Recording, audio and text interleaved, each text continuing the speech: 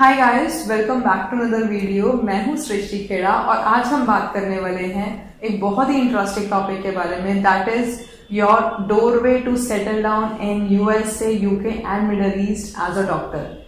Yes, you heard it right. आपको एक रास्ता मिलने वाला है as a doctor settle down होने का यूएसए, यूके और मिडल ईस्ट में। आज हम बहुत ही यूनिक टॉपिक के बारे में बात करने वाले हैं जो बहुत ही डिफरेंट है और शायद आप लोगों को इसके बारे में ना पता हो। It is MBBS in Egypt. एक बहुत अच्छा ऑप्शन है आप लोगों के लिए। Let me tell you why. The first advantage that comes with it is a 5-year course. जैसे कि इंडिया, बांग्लादेश, चाइना, इन सब में 5-year कोर्स होता है, सिमिलरली इजिप्ट में आपको 5-year कोर्स मिलता है। The second advantage is the infrastructure. वहां की जो इंफ्रास्ट्रक्चर फैसिलिटीज हैं वो इंडिया से भी बेटर है। आई एम नॉट सेइंग कि इंडिया में आपको अच्छी फैसिलिटीज नहीं मिल रही हैं, बट वहां की जो फैसिलिटीज हैं और जो इंफ्रास्ट्रक्चर है वो बहुत ही अच्छा है एंड आपके कोर्स को कॉम्प्लीमेंट करता है। मेड भी लेबोरेटरीज, मेड भी हॉस्टल्स, मेड भी एज अ बिल्डिंग, बहुत अच्छा इंफ्रास्ट्रक्चर है एंड फैसिलिटीज हैं। The third most important point is the world rankings.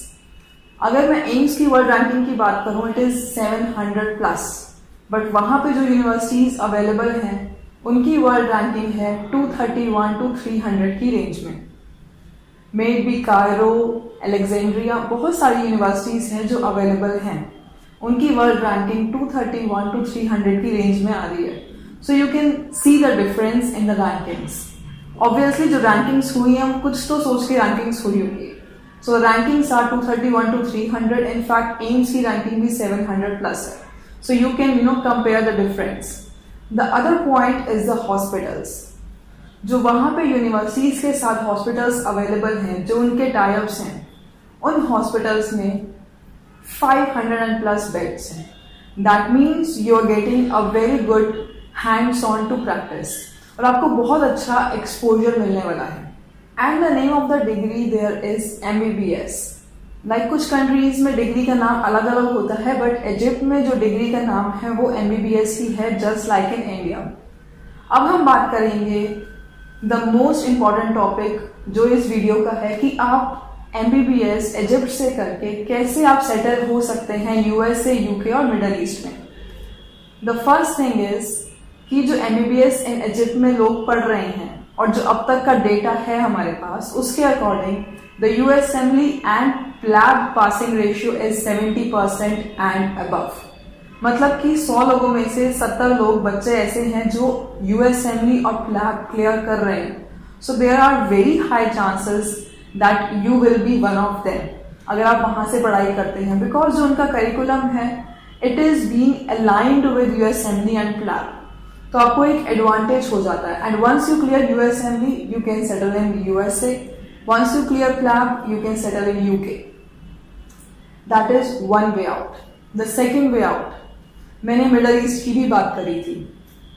एक बार आप इजिप्ट से MBBS करते हैं तो सऊदी अरेबिया जो है it is a neighbouring country. You can get direct jobs in Saudi Arabia. आपको बस एक इंटरव्यू क्लियर करना है, just like any other job, and you get direct jobs in Saudi Arabia. That is, very advantageous for the students who want to settle there.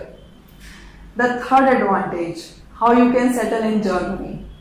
Germany में settle होने के लिए आपको क्या करना पड़ेगा? आपको B1 सर्टिफिकेट करना पड़ेगा लैंग्वेज जर्मन का। बट जो इंडियंस होते हैं या अगर आप कहीं और से MBBS करते हैं तो आपको C1 लेवल का लैंग्वेज कोर्स करना पड़ता है। बट अगर आप इजिप्ट से करते हैं you are exempted from C1 level. Just with B1 level you can settle in Germany. एक बार आपने B1 लेवल का कोर्स क्लियर कर लिया लैंग्वेज का जर्मनी में, you can take the residency there and then you can proceed for the PG as well, which is free of cost. So you are getting 2 advantages. You are settling down in Germany and you are doing your PG free of cost. The other way to earn money and settle there is the internship.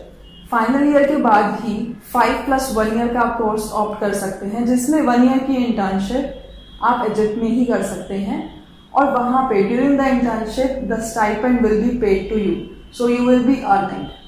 So if you want to settle in US, UK, middle east, Germany, Egypt आपके लिए बहुत अच्छा option है। If you are also looking for admission in Egypt you can give me a call. अगर आप कुछ और queries भी है तो वो भी आप पूछ सकते हैं। मैं आपको थोड़ा सा एक इंट्रोडक्शन दे देती हूँ इजिप्ट कंट्री के बारे में। Egypt as a country historical country है, उसकी हिस्ट्री आप सब लोगों को पता ही है, स्पेंस है वहाँ पे और सब कुछ है। And if I talk about the temperatures, moderate temperatures रहता है, कुछ एक्सट्रीम टेम्परेचर्स वहाँ पे नहीं है। And the language is Arabic, Egyptian Arabic चलती है वहाँ पे, but your course will be completely English medium. आपका जो पूरा का पूरा कोर्स होगा, पूरा का पूरा कोर्स आपका इंग्लिश मीडियम ही रहेगा। And the biggest of all advantage for Indians is कि वहाँ पे जो फूड है वो बहुत ही सिमिलर है to India. You get almost similar food there. And also आपकी जो यूनिवर्सिटीज है वहाँ पे इंडियन मेस अवेलेबल है। So it is an added advantage. And the hostel itself are very comfortable and offering the mess directly with the hostels. You need not to wander here and there.